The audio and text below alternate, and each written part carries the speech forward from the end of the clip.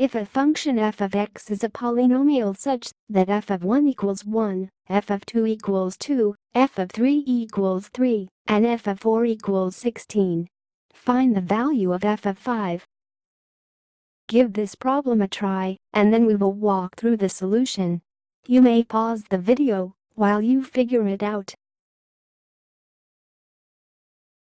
Let's see the answer. The answer to this problem is 53.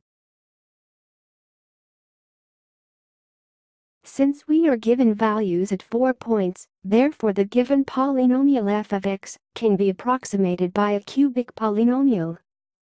We may consider f of x equals a times x cubed plus b times x squared plus c times x plus d, where a, b, c, and d are the unknown coefficients. Now using the given data, we can get 4 equations which can be solved to determine these 4 coefficients. But there is a better approach to find the cubic polynomial that approximates f of x.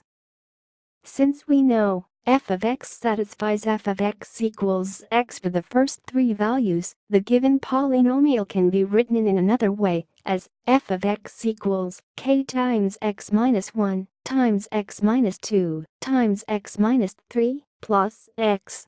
This way, there is only one unknown coefficient, which is k. Now see that f of 1 equals 1, f of 2 equals 2, and f of 3 equals 3. Using f of 4 equals 16, we can determine the value of k, which comes out to be 2.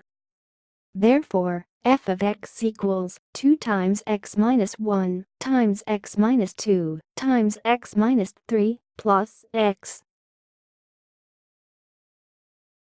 Now taking the value of x as 5, we get f of 5 equals 53.